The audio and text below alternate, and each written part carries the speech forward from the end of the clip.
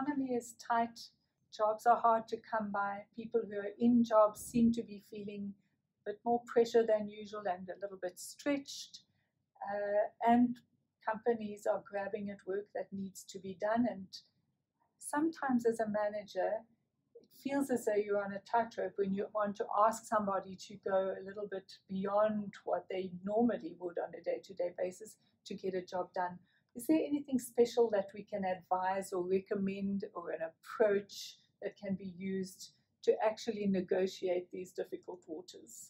Well, Cathie, you know how much I like reading different management books and management consultants. So two that I've looked at recently, Simon Sinek and Ian Mann, one of whom really focuses on why you need to do things, on the golden circle of what, how, and why. And the other really talks about a whole lot of different components that make up managing and getting people engaged easier and better. And that one of them is price. Is what price is somebody paying to do something? And I think when you tell somebody, we've got a big project, you're going to have to work now for the next 3 weeks, there's no stopping. It's going to be evenings, it's going to be weekends, and you see less than enthusiasm from somebody who normally is quite excited to do a new project. You've got to understand, is the price of coming in and doing that project higher than that person's prepared to pay?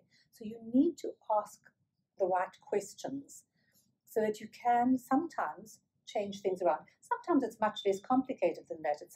You need somebody to do something that's outside of their skill set. And so they're going to feel insecure because they can't deliver at the right level. So understanding that, I think managing people effectively is similar to problem solving. And you need to really sometimes say, what is the problem? What are the causes of those problems? And what are the various solutions? Where you're then able to sit down and offer different ways of doing the same thing.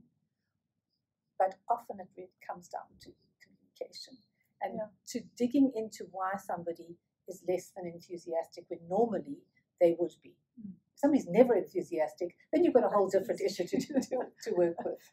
So Does that make sense? So communicate with them, and then perhaps instead of having to come in at 8 and leave at 6, because they're dropping children off at school, you just say, right, well, let's make it 9 till 7, and that works for them.